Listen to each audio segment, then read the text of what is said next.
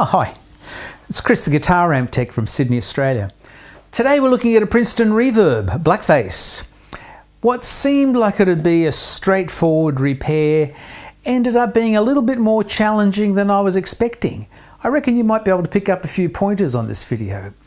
If it sounds like of interest to you, then hit the subscribe button, then go grab yourself a coffee, pull up a chair, look over my shoulder, and we'll nut this one out together. See you shortly.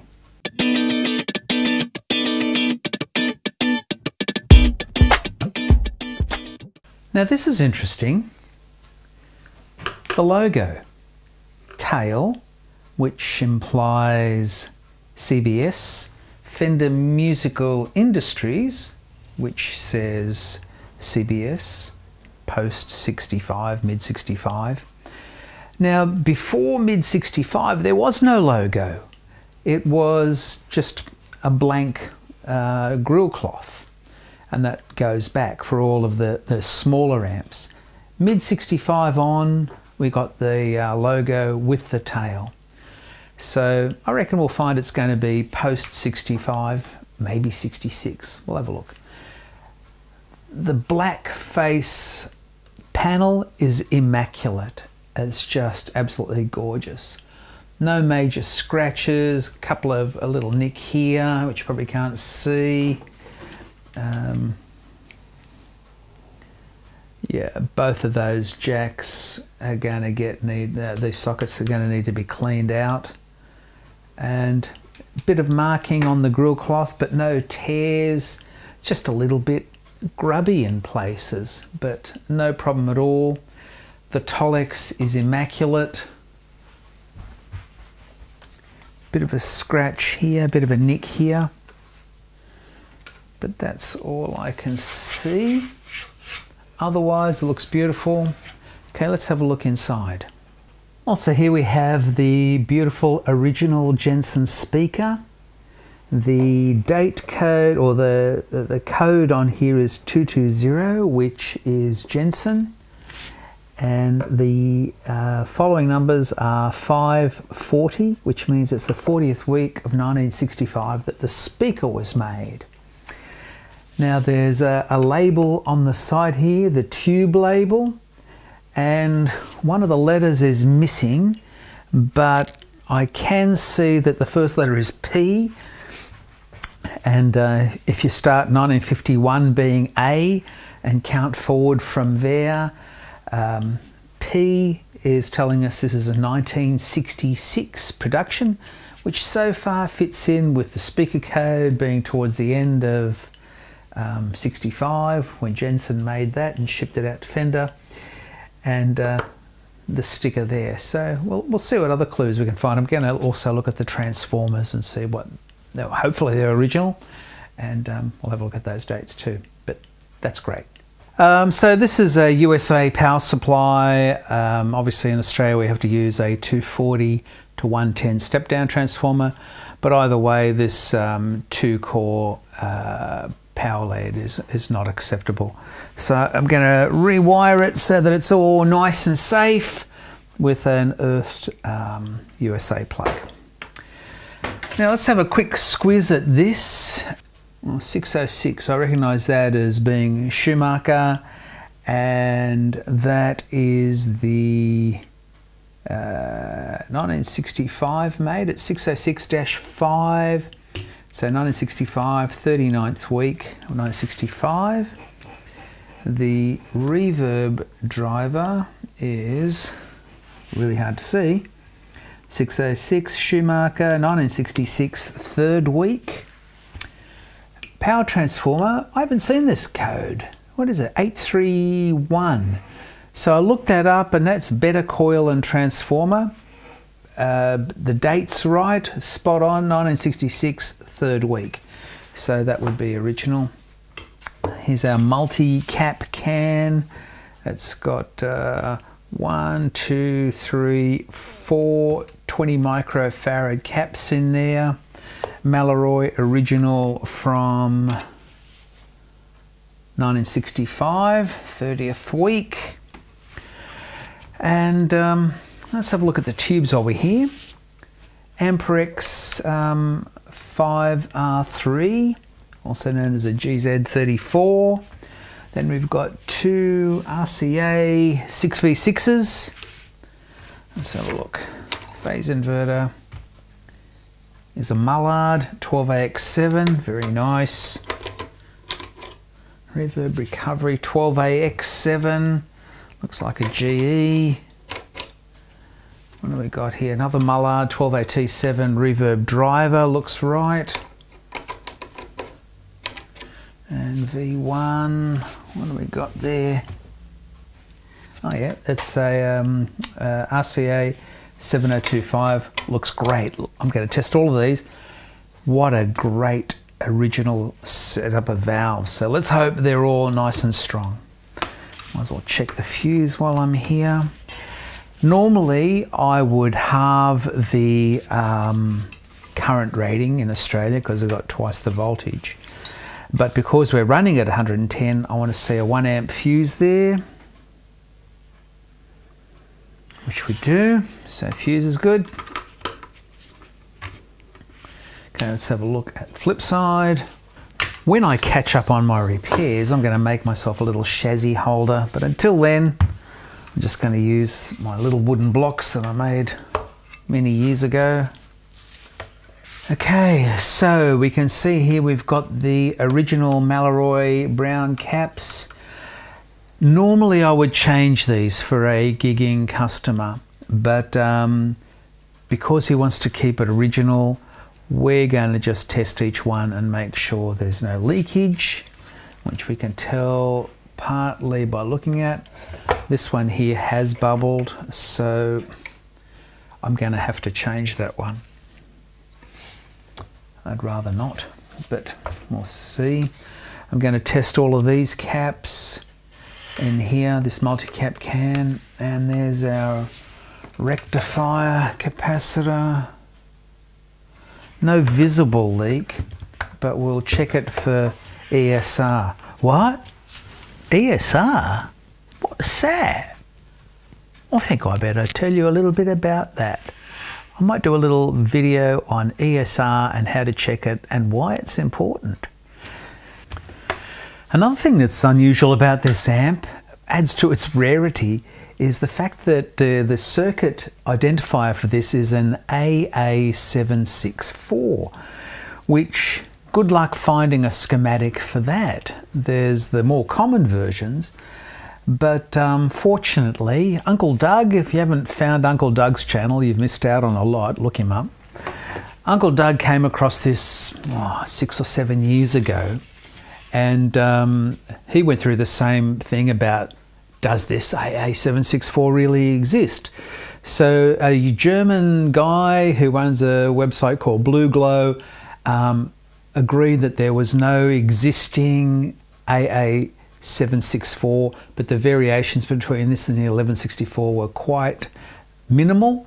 So he very cleverly did this schematic which shows the changes, and according to this there's just two changes.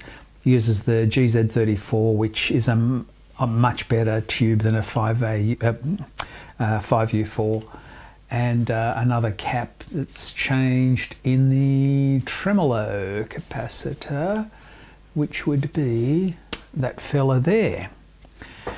So we'll be working off that schematic. And here is the death cap. I don't know if you can see that there, blue cap, nice blue molded. I'll disconnect that and disable this ground switch.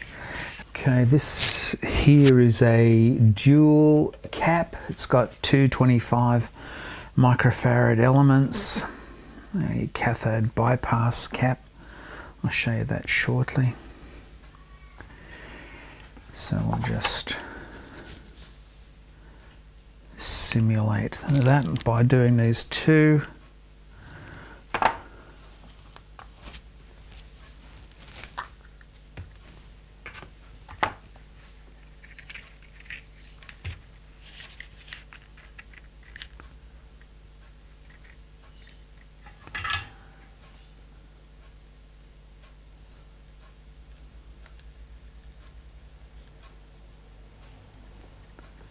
I got these from my US supplier of parts.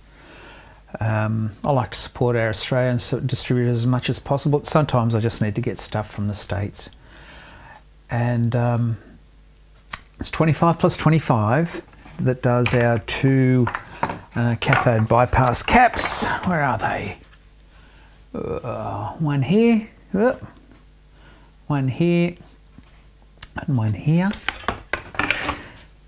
But look at the size of it. They're quite expensive, but I can't use it because even compared to the original, it's huge. So they're just staying in there. So I persist with doing this little twisty thing. It works great, but you know, I just thought, oh, I'll get something which mirrors the original as much as possible. Now I'll just snip this off, noting that the negative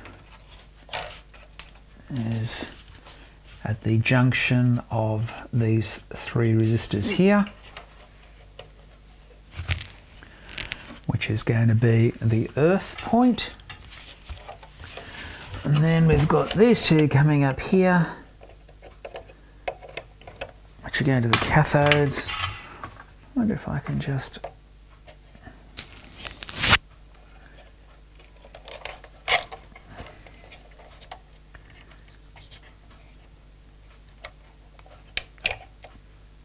bend him down a bit like that.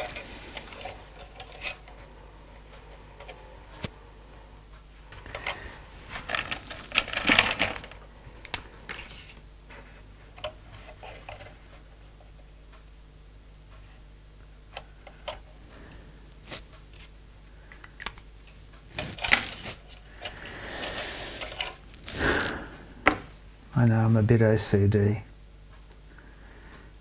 about getting it all nice and straight. Got my identifying labels up the top.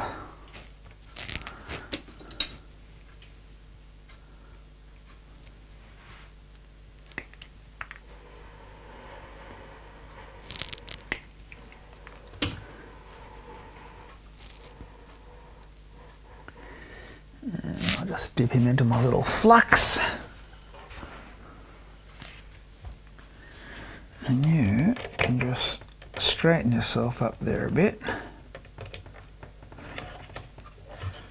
Hey, that's better. Just double check that joint.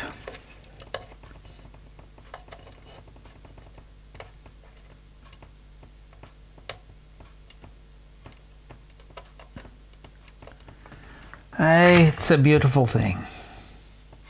These last 2 caps, I love these blue molded caps tone-wise. Not a huge fan of the ceramics. They tend to be a little bit noisy. But these I do like. But I will check these because these are, especially these 2, are really important because they're going off to our power tubes. And if these leak, they're going to throw the bias out, and I'll show you on a schematic why and how. So these have to be absolutely no leak at all. It looks very original. I love the way Fender did this. Look, this is the way it should be done. Look at that. Yeah, there's our filament windings, all twisted to try and minimize noise, all nice and high away from any of the signal carrying wires. Beautiful. So you've probably heard about this term ESR, which is equivalent series resistance. So let me just give you a brief introduction now, and then I'll cover it a bit more in another video. But an ESR, equivalent series resistance, if a capacitor in its ideal form is like this, it just has, as you know, it blocks DC, and it'll pass AC from there to there. However, it is the real world, and this doesn't exist. So we're going to have a resistance which appears in series. Now obviously we want this to be close to 0, because if it's 0 impedance, it's going to be back to where the ideal is. And there's also, more often than not, a parallel resistance, which we're hoping is going to be infinite, because we don't want there to be a shortcut for the DC to get to the other side of that capacitor. So this is our series resistance, and this is our parallel resistance. Why are they bad? If we say that the capacitor has got a couple of jobs, and one of them is to be a store of energy and a block of AC in our filter, then we want this to be 0. And so we'll measure that. You can get yourself an ESR meter. I can't remember how much this was, but it wasn't too expensive. Also, the role when a capacitor is as a coupling capacitor between stages, you don't want there to be any leakage, because sometimes that coupling capacitor could be going to the grid of the next stage, which is meant to be negative. If this is coming off a resistor that's tied to, 400 volts, and this is, let's say, 100k or something, obviously we want to block that totally, because this has to be negative in respect to the cathode. If there is a parallel resistance leakage, then this pathetically little negative voltage, which is anywhere from 1.5 volts negative to, let's say, minus 35 volts negative, if all of a sudden there's a path for that 400 volts to get to the grid of the following tube, we've got a major problem, because that's going to slam this thing positive. That tube is going to be busting its guts to transmit everything it can. It's going to red plate if it's a power tube. All right, so let's start measuring some of these ESRs. So here's a little ESR table I found online, and then this is just me actually measuring from my own collection of tubes as to what they should be. So obviously in an ideal world they're 0, and as they increase it's going to get more and more failure. So this is sort of like the highest levels we want to see. So another reason why having a high ESR is not good is that, as you know, when you pass a current through a resistor, it generates heat, and heat will slowly start to deteriorate that capacitor even more. So once we have a high ESR, the deterioration and ultimate failure of the capacitor is inevitable. So this is why we check this, especially if we're thinking about keeping it in service. All right, so these are all 20 microfarad. Hang on, let me do a 0 on this first. Just hook these up, short those. You notice how short the leads are.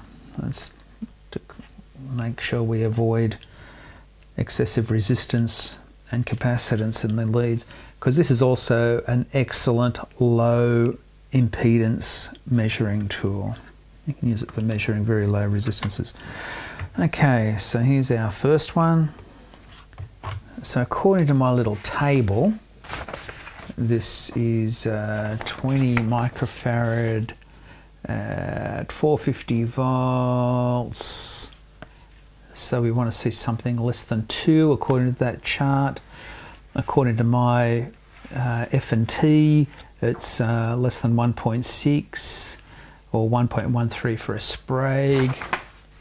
We got 0.61, first one. I don't think it really matters, but I'll get the polarity colors right. It doesn't really matter because I think it's injecting a high frequency, low voltage. So 0.6 is fine. We're looking for something under 1.2. 0.57, nice. 0.683, 0.7, 0.8 is good. Okay, so we're going to call that multi-cap can good, which is pretty bloody amazing when you consider how old it is. 1966, what's that make it? Well, it's not quite as old as me. It'd make it 54 years old. Wow. Geez, they made things good. All right, let's check onwards. Here's another, let's check our bias cap while I'm here. That's negative, but that's okay. And 0.4, that's good. This is 25 at 25. 25 at 25, you want to see less than a half. Okay, it's not great, but not bad.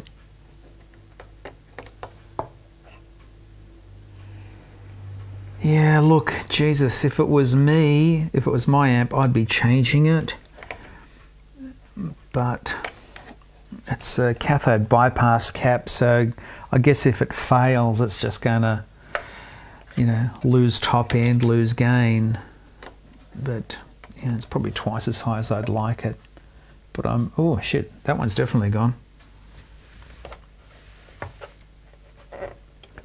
Hang on, let me just measure it across there. Yeah, one. Man, these are all, I don't know. I will respect the wishes of the customer. Were it me, were it my amp, I'd be changing them. But he's more of a, he's a player, but he's not a live player. So I have to respect his wishes, and I will not change those.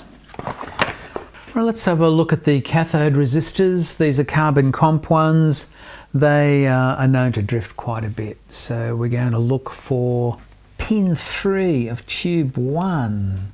Cathode resistor should be 1.5, 1.65. Then pin 8 is here. Drag him down, there he is. Perfect, 1.56, that's good enough. Tube 2 is our reverb driver, so we've got both cathodes tied together. Going to a 2.2, which is here. What's that? That's 10%, that's fine. Cathode resistor and the plate resistor are going to be virtually the same, if not exactly the same, on a cathodion phase inverter, which is what we got here. Okay, look, I think they're okay. They're all, some of them, quite a few of them have drifted upwards, but in respecting the owner's desire of keeping it as original as possible, we'll leave all those in place. Next thing I'll do is I'll change the 2-wire mains lead into a 3-wire lead, make a ground connection, bypass this switch, remove the def cap, wire it so that it's legal. In Australia we need it to go through the switch, the active to go through the switch and the fuse. The neutral I'll take directly to the transformer, and then I will think about doing that negative feedback in and out of circuit using the no longer required ground switch. But one step at a time, let's get rid of this old wire first. I'll just show you what I've done here with the 3-pin socket. So it's coming into here. I've used the existing 110 AC outlet as a joining point. So I've got the neutral coming in there, going straight to the transformer. The active comes there, goes all, I've tucked the wire along the back there, goes to switch, power switch, switch goes to the fuse, fuse then goes to the transformer. So it's now legal. We're fusing and switching the active, which is what is required by law and common sense. I've made a decision to change this bias capacitor here for a couple of reasons. One, it tests out okay. I just checked the capacitance of it. The ESR was okay. It's supposed to be a 50 microfarad and it's measuring at 80. In theory, it's okay. So it's a negative supply, which is why the diode looks backwards, and the positive is going to ground. So if this fails, part of the job of a capacitor, as a smoothing capacitor, is it will end up increasing this negative voltage. Because without that, just a half wave rectified is not going to give us that much DC. But with a nice size cap, the negative DC goes up. If that fails open, our negative DC is going to drop, our bias is going to change, these tubes are going to cook. If this fails short, we suddenly go from minus to 0, which is a lot more positive. Once again, these tubes are going to cook. So this is a really critical element. And if this is one of the old germanium diodes, I'll have a look when I get in there. I'll swap that as well, because this is a really important part. Well, we've got 50 at 50. I'm going to put in 100 microfarad at 100 volts. I want a nice stable negative supply. Okay, so let's just check this rectifier diode for the bias supply. If I check it this way, I should read open circuit, non-conductive, which is what diodes do. This way we should read about 0.6 of a volt forward voltage. There we go. So that diode's okay. I'm going to leave it in place for the sake of originality. If it were mine, I'd be changing it to a 5408, but I'm going to leave it in there. It's testing okay. Let me just check those two resistors here. There will be a, where are we? We want to see around about 100k there, and a looks like 27k there. Here's a 27, 28.6. There's a 100, 107. So that's 7% out. Okay, we may need to tweak the bias, so we'll do that just by adjusting one of those two values. Going to be using an F&T 100 microfarad at 100 volts. It specifies 50 here, but I'm happy to use 100. Just going to give it a bit more smoothing, and I reckon Leo probably would have used 100 if he had them. So we're going to do it. Just turn on my flux exhaust fan. There we go. Works a treat. Now I think we're going to check the power tubes. Two lovely old 6V6 made by RCA. And you want to see, according to my little ready reckoner here, somewhere between 15 and 35 of plate current. So we'll call that one 21.2. And the next one, whoa, oh bugger, 42.3, bugger. Oh, I better ring the customer and say these are not going to be usable. So I've managed to find some old Russian military tubes, you know, I'd say they're probably 70s or 80s production. I've tried these before, they sound great, so I've put those in. Haven't heard them yet, we'll see. Now, before I put any power on, I'm going to bring it up slowly on the variac, but I'm just going to draw your attention to this. I mean, you know that you have to have a speaker load on your output transformer when you turn it on, you know that.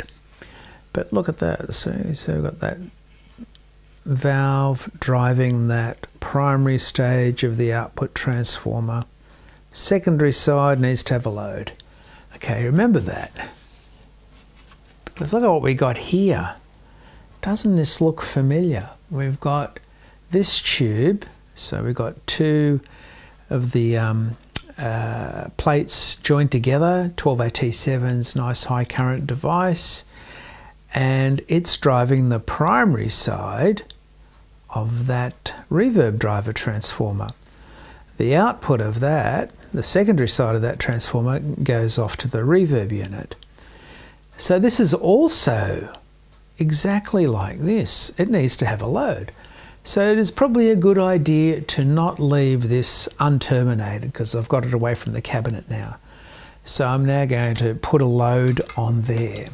So what I've done is I've bought myself a bunch of cheap RCA connectors, and I've just labelled them 150, 1K, 560 and 10 ohms. So this is going to be a low impedance that reverb driver transformer is going to be expecting. So I'm going to use my white one, the 10 ohm one. So now we have to figure out which one of the two reverb sockets, the in or the out, is the one I need. So I can see a 220K there. We're going to look for the 220K here.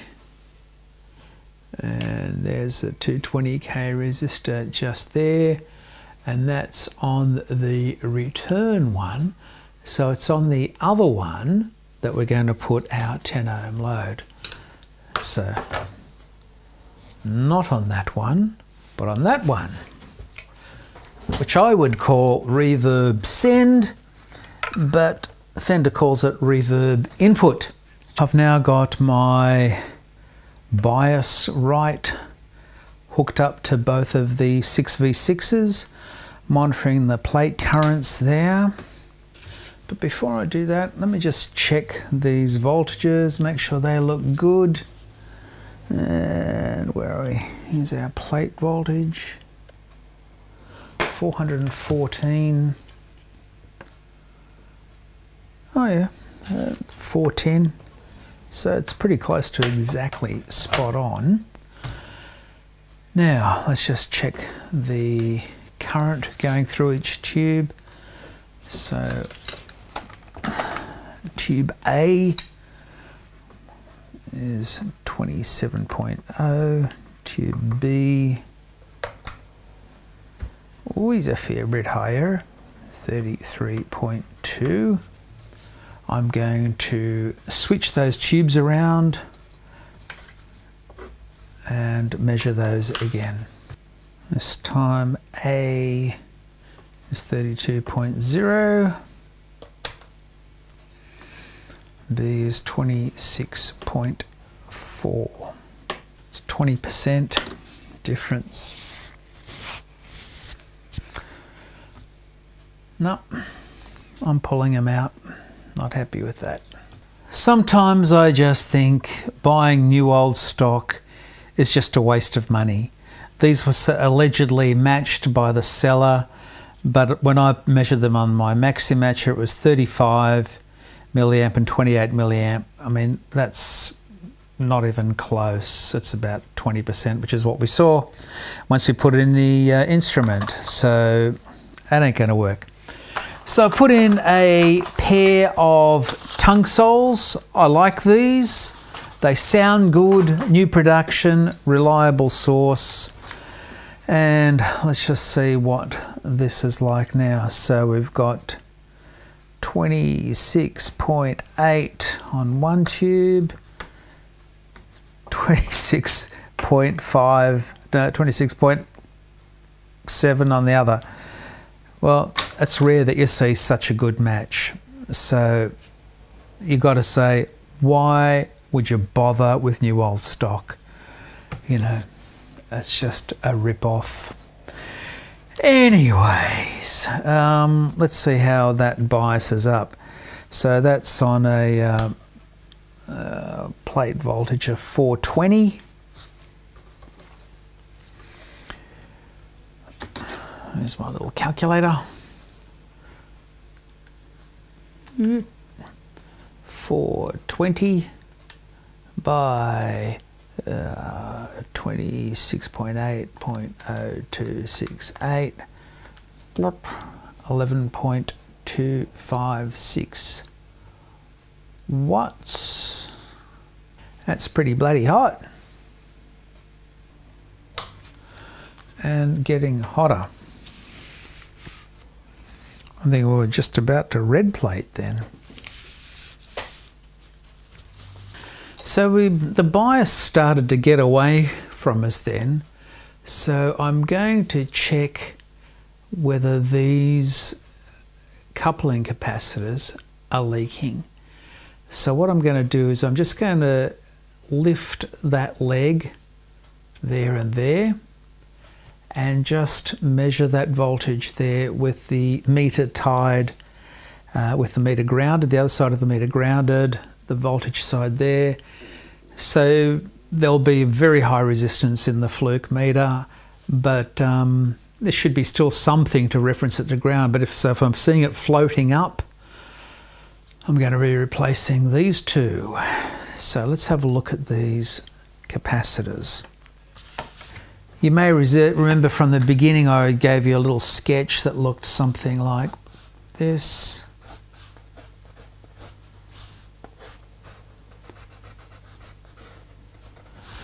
Now we're going to check to see if this resistor exists, the RP resistor in parallel. We want this to be infinite so that this can do its job of blocking. But if we've got any resistance there at all, we're going to have a leak and it's going to cause us a problem. Right, so here are those two capacitors, and you can see they've got 220 ohm resistors there. That's them there. And so we're going to lift the caps from that 220 end. Just out of curiosity, what's on the other end? 190 on one, 78 on the other. So pretty much exactly what we expected. Either one of those leaking through would be enough to kill it.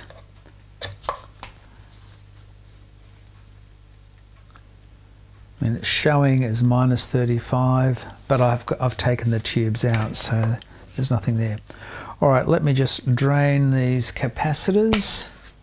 You may have seen my little elaborate draining tool, which has got a 100 ohm resistor in here. And I've put a fuse in there just in case there's any dopey buggers around here who turn the amp on and forget that they've got this still clipped on. And I've blown a number of resistors in forgetting that. And since I put the fuse in, I've never forgotten it. So typical, isn't it? So first thing I'll do is I'll just check the resistance on the meter. If we see anything, they are for the museum.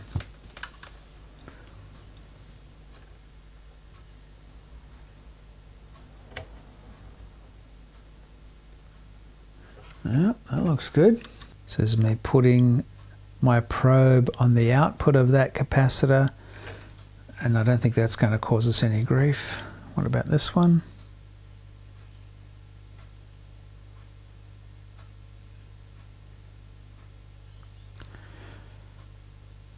Okay, I don't think we've got leaking capacitors, so I'm happy with that. So let's put those tubes back in and have another look and see what's going on. Now I've got to reverse this process, turn it off, drain them, drain the filter caps. Always, always, always drain your capacitors before you even think of going next to it. And do you even trust that? No, of course you don't. So you're going to check to see how those voltages are sitting. Well, I'm happy about this because I do like these, and so I'm happy that they're staying because our signal passes right through these, so they are pretty pivotal to the sound. And changing them to anything else, even other good capacitors, may change the sound. Whether you'd notice it or not is another question.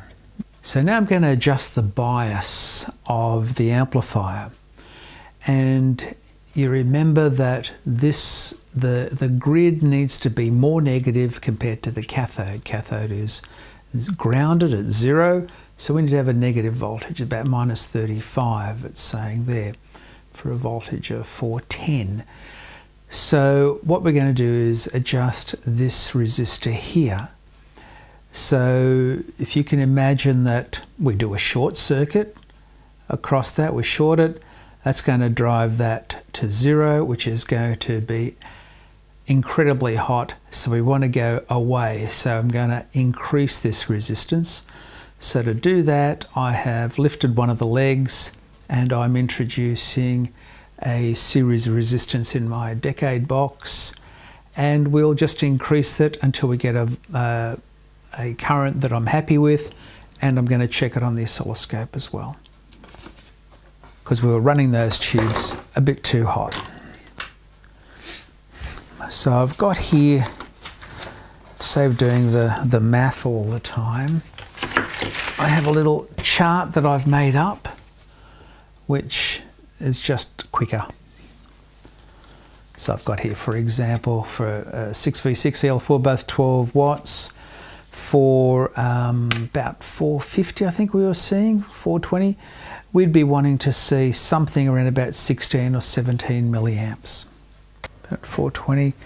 Now you can see, remember we said we were looking for something between, like around about 17 milliamps. You can see these tubes are running a bit hot. So let's start increasing this resistance, and we'll increase it so it's got 270. Let's just start increasing it. Oh, okay, that might have even been too much. That was taking it up 10K.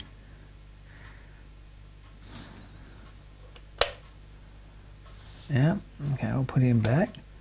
Let's take it up.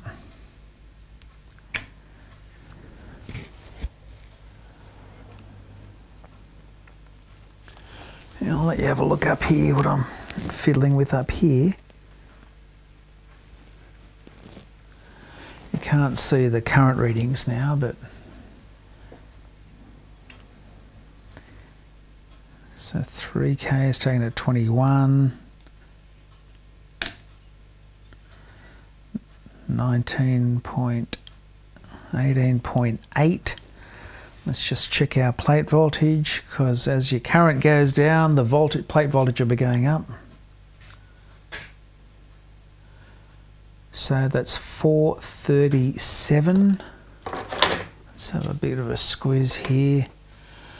437, so it's somewhere in here. So we'll be looking for 16 to 17 milliamps. I like it at. Some people like setting it a bit hotter, but I like it around here. So 17 milliamps. Oh, look down here again.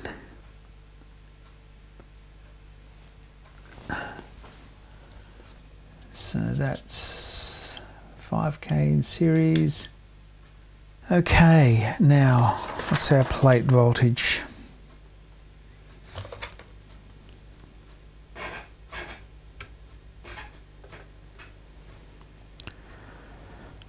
427,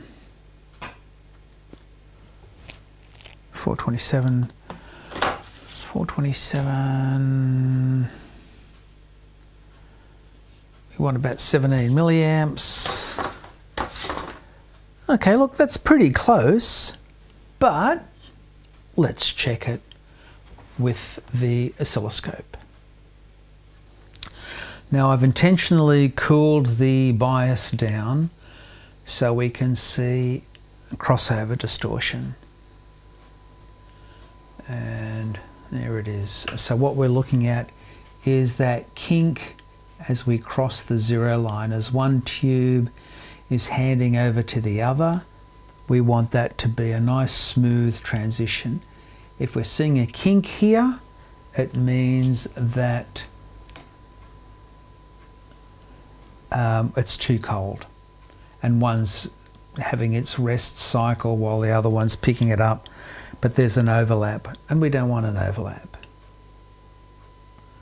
There we go, that's become a bit more obvious, but I'm reaching clipping there, so I want to just stay there. So what I'm going to do now is I'm going to slowly warm up the bias for that to go.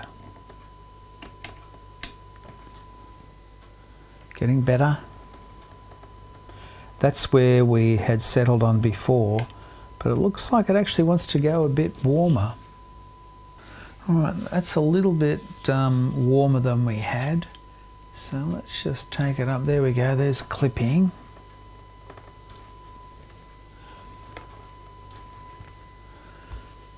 And that's happening with number 6 on the dial, which is probably not bad. So it's pretty clean. I've got 100 millivolts in there. So it's a Strat. And there we go. So that's at 7, and it's just starting to get ugly from there on in. Well, ugly, distorted. So maximum clean I'd be calling around about there, which is 10.9 volts RMS. 10.9 by 10.9, it's going to be about 120, 118, divided by an 8 ohm load, 14.85 watts, bang on the money. I need to now put in a series resistor there of 4K. All right, let's see what we got that's close to 4K. Let's just check that theory of the voltages being a bit too high. 120. And that's a problem. Like in these days when this was done, US power was 110. Now American power supplies are up to 120. So we are accurately reproducing what's in the US right now. But it's running this little Princeton just a bit too hot. If I change the rectifier, we're going to be changing the current draw, because I can't remember the exact figures. I think the current draw on a GZ34 is about 1.9, I think, amps, and a 5-year 4, I think it's around about 3. So it's a fair bit bigger strain on the power transformer, which I don't really want to do. Right, I checked the RCA manual, and yeah, GZ34 draws 2 amps. A 5U4 draws 3 amps, so that's just too much for the power transformer. A 5Y3 is going to drop that plate voltage a fair amount, and it draws the same amount as a GZ34. So I'm going to try it. You're back? So where have you been? God, said you were going out for a coffee and you ended up coming back hours later. Anyway, I'll show you what I've been up to. So sadly, this had to go. It was leaking DC. Where are we? That cap there was leaking into that tube, and the bias was sort of just getting higher and higher and higher. So it had to go. So that's where that orange drop is sitting there. I normally would have changed that one as well, but the customer is very particular about keeping the originality, so we respect that. And there's a pair of 220Ks here. Where are we? There, bias comes in here, and then it splits into that 220k to that grid, that 220k to that grid, which are these two here. And I measured both of them because I just couldn't get the bias exactly the same between them, and it was just driving me nuts. So this is all that's happening while you're away. So here's why. The other one was spot on 220k, and this one 253. So I checked through my stock of my Allen Bradley, you know, new old stock 220k carbon comp resistors. All of them have drifted, never in a circuit, and they're all, you know, 240 to 260. So I put in a metal film resistor. It's 220k, spot on the money, and the bias is now spot on with both of them, and stable. We don't have that drift. Now the other problem we've got, it's a bit of a double-edged sword. So we've got twice the problem in Australia that you might have in the States, but this amp is 66 when the voltage there was 110, and the plate voltage is 410 volts, as you can see there, but it ain't in practice. It ain't. It's a lot higher. If we look at that plate voltage now, it's 416 now, and I'll tell you how I got it down to 416. I had to take out the 5R4, the GZ34 rectifier tube. As much as I'm a fan of that tube, it's just too efficient. And the plate voltage was something like 440 volts. And it was just cooking 6v6s, which if you read the specs, they're only good for 350 volts. And as it is now, we've got it running at 416, so, but it's a hell of a lot closer to the 410. The other problem we have is our step-down transformers. Step-down transformers generally come from China. China, for some reason, seem to think that our supply voltage is 230, and it's actually 240. If you look it up, it probably does say 230, but it is in practice 240. So when you wire a transformer to go from 230 to 115 and you bring it up to, you know, 240, that 115 is now 120, 125, which is just way too high for a 110 volt amplifier.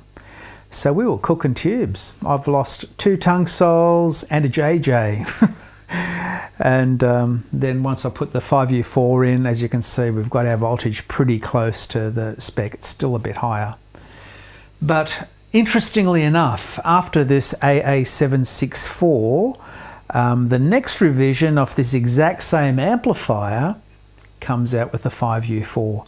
So I don't think we were Robinson Crusoe in having that problem. I think Fender probably discovered that it was just too hot for a 6v6. So all is good. The other problem that we had was the reverb unit. It just had this really sort of really short reverb, just annoyingly short. So put in a new reverb tank, sounding sweet. So I think it's time to put this back together, and we'll give it a listen. And this time when you go away, don't go away for so long. All right, I'll be right back. Stay there. I can see you looking for the door. No, don't. Say. Okay. Well, there's a bit more involved in that than I thought. Anyway, it's sounding absolutely sensational.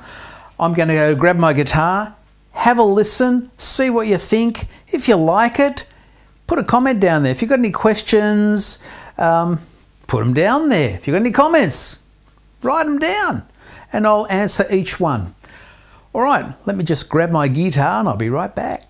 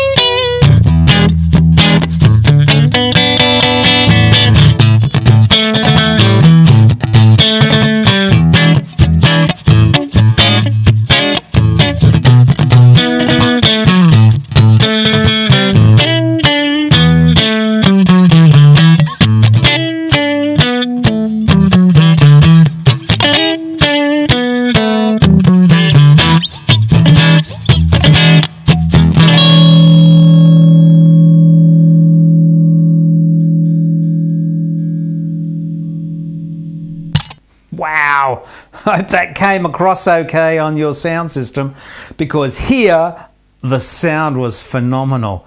It's amazing what comes out of us. You can see why these things are just so highly sought after and prized. The sound is amazing. And I've only got it on volume 3, and it just sounds sensational. So I'm very happy with that, as I'm sure the owner will be. And I hope to catch you on the next video. Don't forget, give me a thumbs up if you liked the video, put a comment down, and if you've got any questions, let me know. Otherwise, subscribe, and I'll see you at the next repair video.